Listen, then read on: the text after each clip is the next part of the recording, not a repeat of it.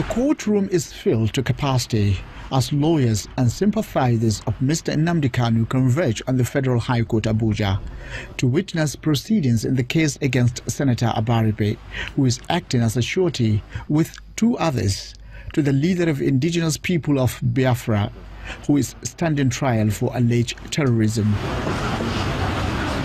In commencing proceedings, the prosecutor informs the court of the continued absence of Nnamdi Kanu in court and argues that the sureties must show cause as to why they should not forfeit their bail bond of 300 million naira for failing to produce the defendant. Lawyer to Senator Abaribe opposes the argument on the ground that his client has not received a summon or order of the court to that effect. With that shorty criminal trial where the accused is presumed innocent cannot go on. So the fine gentleman like the senator, who has now facilitated the court trial by being a shorty, we're saying that if there's an order for him to show cause, that order ought to be served on him. So when he now is served, he will now get prepared and enter defense and explain to the court his stand. That order has not been enrolled and served on them. The prosecutor, however, insists that the defense team is only frustrating the progress of the case, as Mr. Nnamdi Kanu has absconded from his trial. But the lawyer to Mr. Kanu disagrees with the prosecutor as he claims that his client must have been abducted by agent of the state.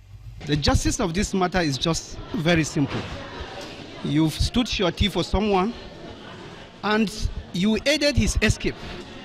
Now come to the court and show cause.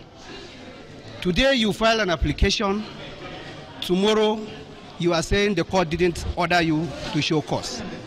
Now the court has given an order for them to come and show cause. We are here formally to present the facts, matters, stating unequivocally that his presence was invaded and he was abducted because he hadn't been seen since 14th of September 2017. That's what we're here to. And until they produce him in court, the trial cannot go on.